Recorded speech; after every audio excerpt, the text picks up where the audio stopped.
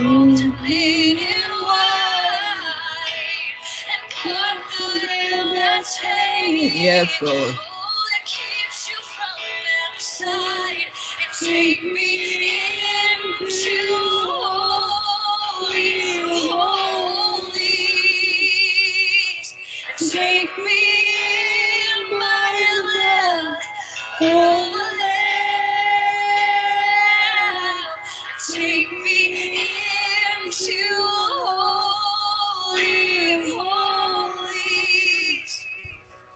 And take the coal, cleanse my lips. Here I am, I wanna see you. So take me into holy of holies. And take me in by the blood of the Lamb. Take me into holy of holies. And take the coal, cleanse my lips. Here I am. And take the coal, cleanse my lips. Here I am.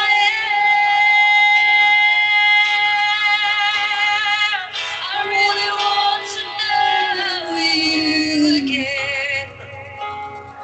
Yes. I really want to see you again. As in the days of Moses, pass over me with your spirit. As in the days of Moses, hide me in the cleft of the rock. Do not keep your spirit from me. Amen. I want to see you face to face. For I was made to gaze upon the beauty of the Lord.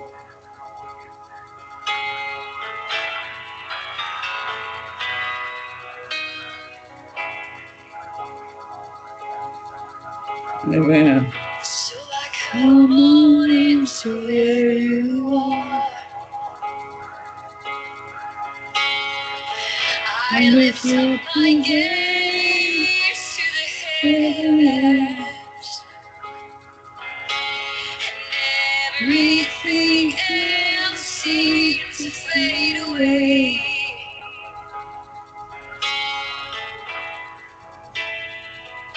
Amen. So take me into holy of holies, and take me in by the blood of the Lamb.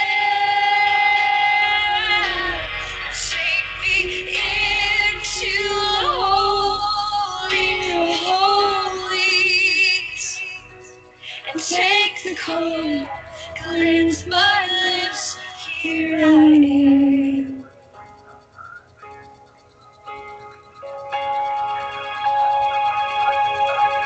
Yes, Lord. I just want to see you.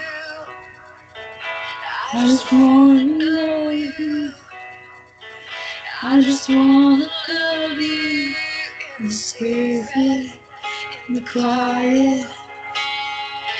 For I am after your heart.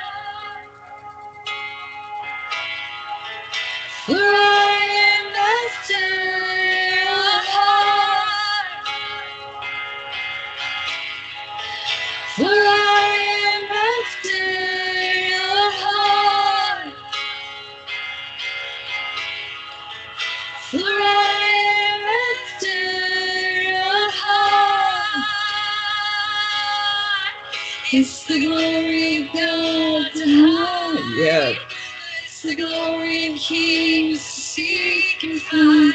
It's the glory of God to hide. It's the glory of kings to seek and find. It's the glory of God to hide, but it's the glory of kings to seek and find. Find your heart. Yes. I'm after your heart. We're after your heart, Lord. I'm after your heart.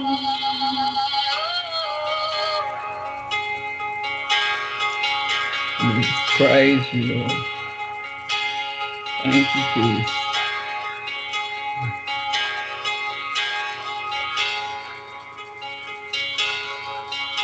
Praise you. So come to where I am. Don't feel shy or ashamed. No, don't feel shy. Come on up to where I am. You don't have to be ashamed. For the blood of Jesus is enough. Yes, it is. For the blood of Jesus is enough. For the blood of Jesus is enough. Yes, It's the Lord. blood It's the blood. of Jesus is enough to bring me in the inner court. Past the golden line and through the incense altar, Lord, we long to see your light. Let us touch the outer curtain, linen white, and part the veil that's hanging, all that keeps you from inside.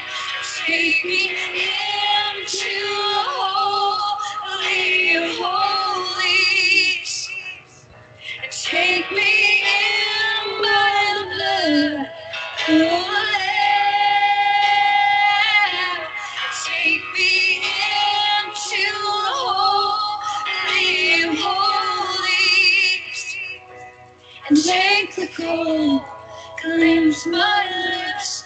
Here I am.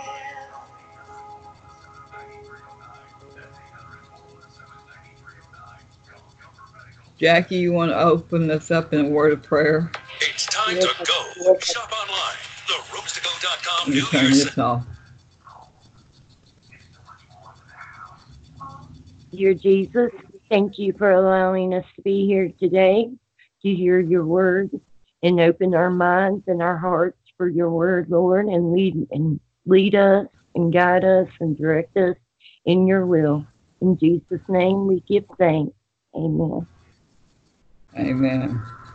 Well, this is Amen. what God has laid on my heart for today. What do you do when the enemy comes in like a flood? Well, when the enemy comes in like a flood, you can be rest assured it is not because you are doing something wrong, but it is because you are doing something right. So let me encourage you in your spiritual walk and share with you some of the things that I have learned about how the enemy attacks you and how you can overcome them. We're looking at the verse found in Isaiah 59, verse 19. So shall they fear the name of the Lord from the west, and his glory from the rising of the sun. When the enemy comes in like a flood, the Spirit of the Lord will lift up a standard against him. Amen.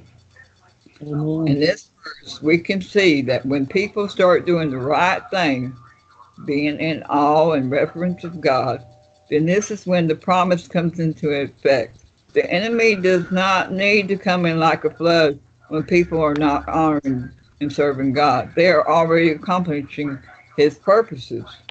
It is only when people are becoming dangerous to the enemy of our souls that he needs to try to fight what is going on. Amen?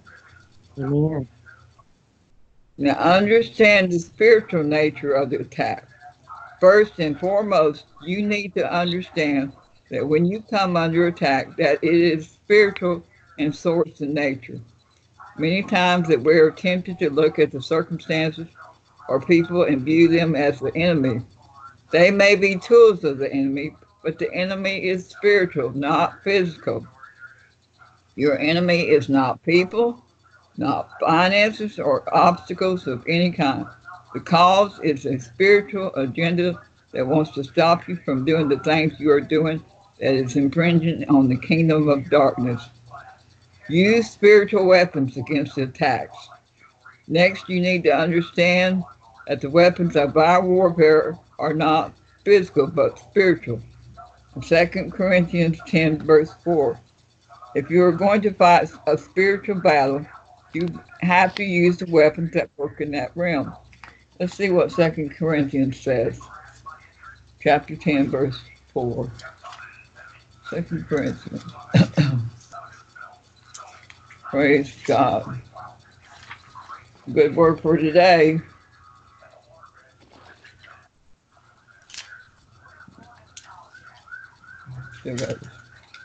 I told him I could hear that TV in the background. 2 Corinthians, what? Chapter 10, verse 4. You want to read it, Jackie? Can you give me 1 second, please?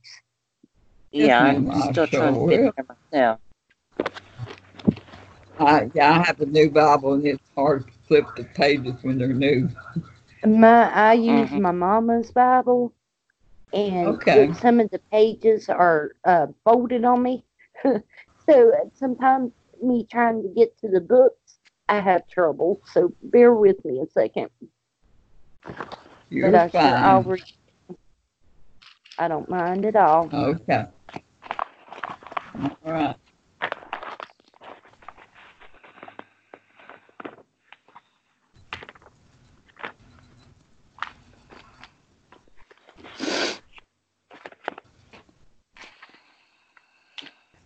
Second Corinthians 10.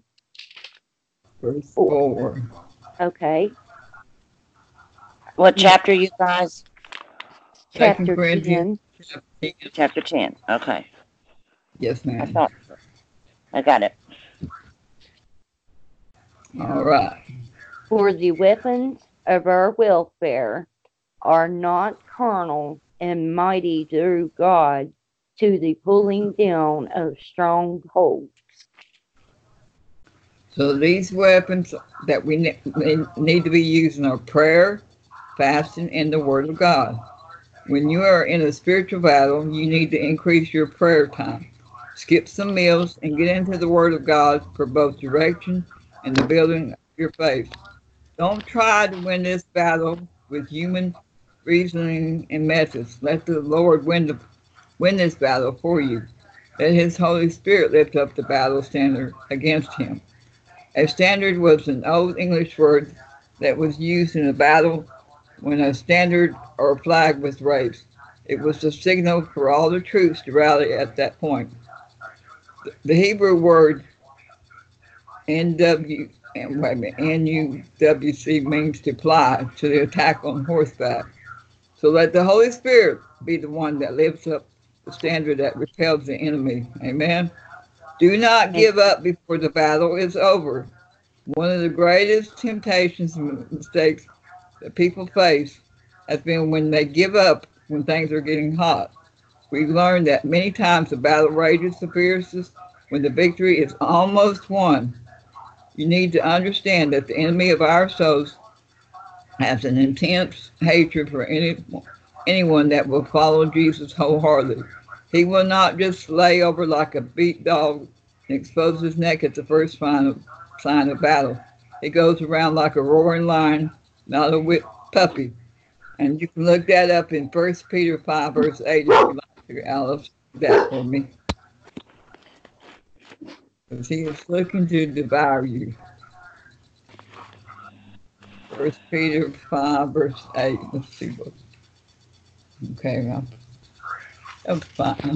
This is fine. I'm headed there. 7.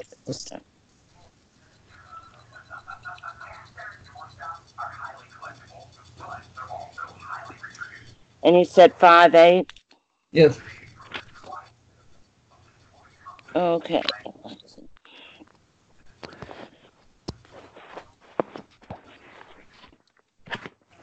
All right, and today I'm reading from the Holman Christian Standard Bible. So it may, the wording may be a little different, but it all means the same. If y'all follow along Okay. in your Bibles, you'll get it. So Okay. 5:8. Let me get there. Okay. It says, be serious, be alert. Are you with us? Did you get it in yours? You got to the Yes. verse? Okay. Okay. Yes. Be serious, be alert. Your adversary, the devil, is prowling around like a roaring lion, looking for anyone he can devour. Amen. So when things get hot, when they get tough, when they get scary, don't give up. Your Redeemer draws near. That's in Luke 21, verse 28. You want to take that one, Jackie? Yeah. Okay.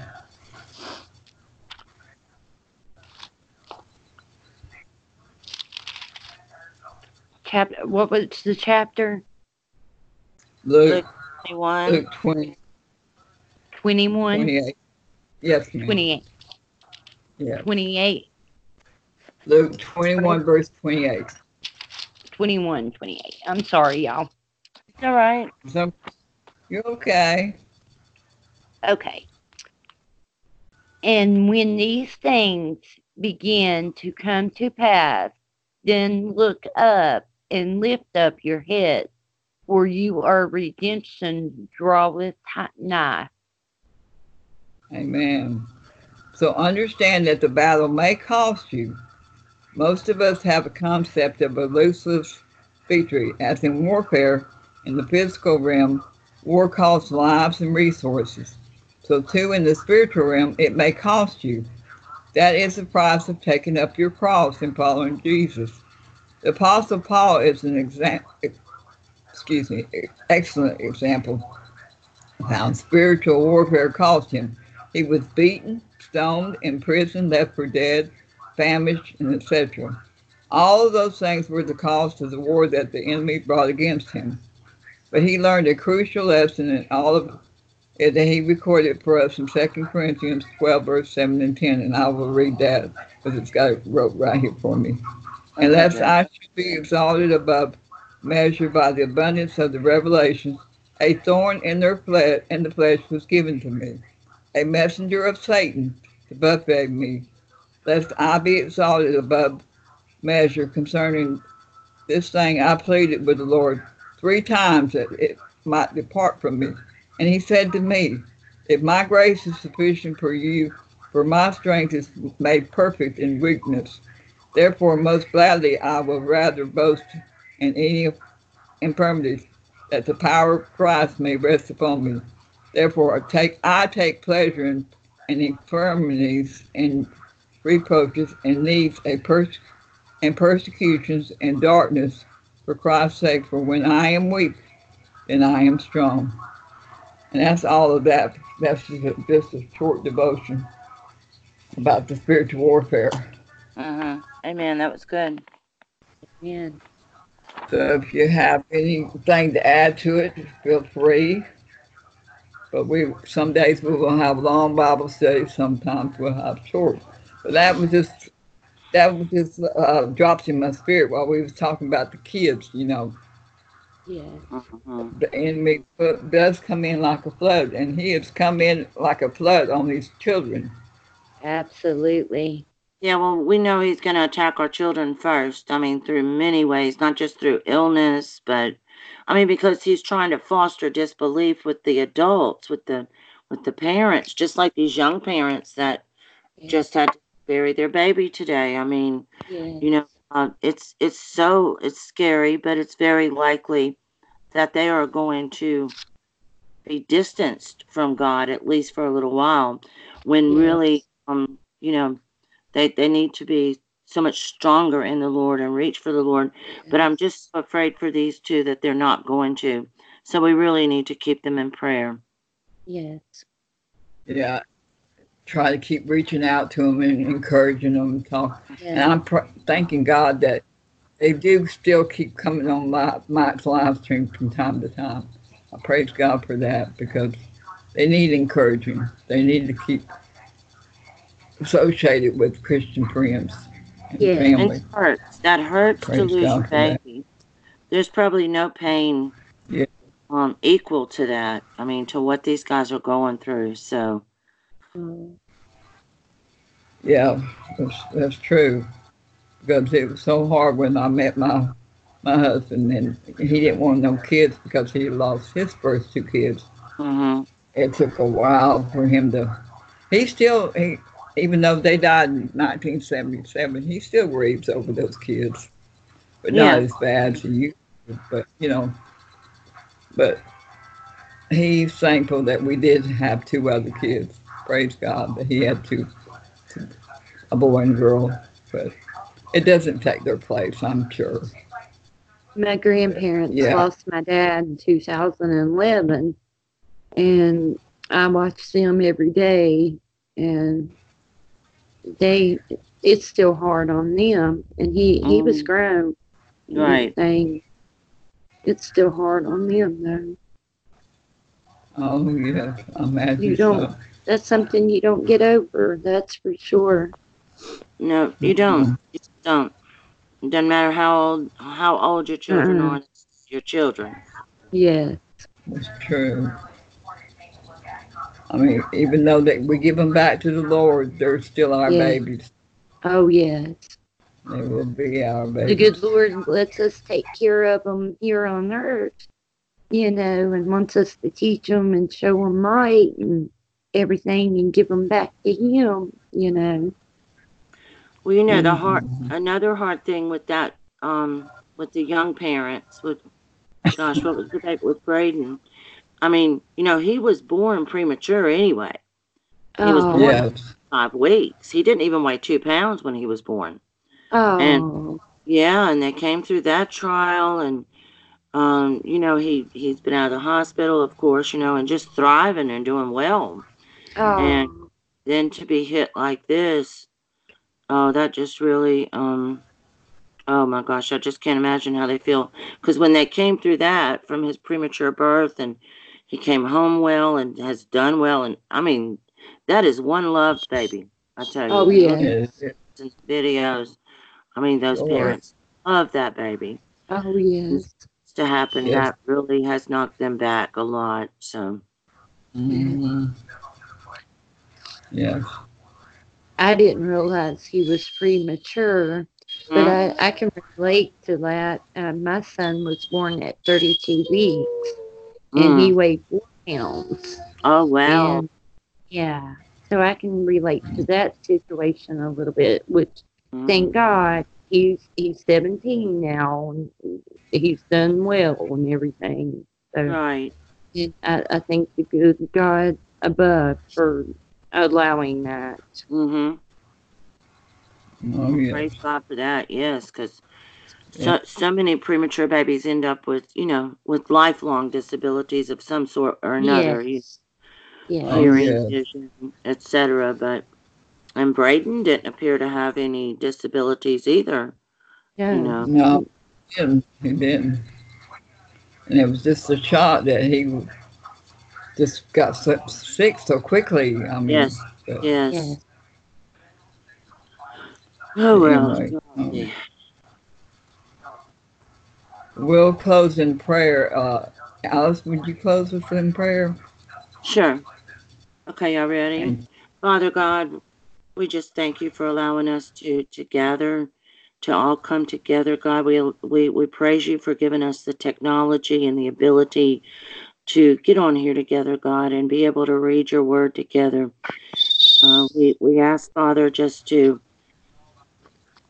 we lift to you, God, these young parents. We lift to you, God, the parents that we're not familiar with, God. We lift these people up, God, out here in the world that's being tried, God, that's going through their trials. Father, just help keep yes, them strong. Put them with Christians, God, that are strong in the Lord, Father. Let them be drawn to church, to other Christians and in groups. God, just put them with someone that can help strengthen them and hold them up, Father, until the time comes that they can again stand on their own 2 feet. God, we praise you and we love you and we thank you, God, for all the blessings we have in our lives, the tiny, tiny things that we just don't even realize, Father, that we do have, all the way up to the huge miracles. And we thank you, Father, for giving us the abilities, Father, to read, to hear, to see. And God, we just want to thank you and we just want to bring glory to your name. Please, God, let us be obedient to your word, Father. Let us do the best that we can, God. None of us are perfect, and that phone would stop. My gracious, I'm so sorry, y'all. I have no idea what's coming through on the other phone. And we just want to ask you, God, to let us be obedient to your word, to take your word to others, to be kind to others, Father, to be considerate. And in the times that we have difficulty being kind and considerate, just help us to just keep our mouths shut. In Jesus' holy name we pray. Amen. Amen. Yeah, I figured you might need to go ahead and check out. Did you ever find help with that lady last night? Did No, y'all ever no. get?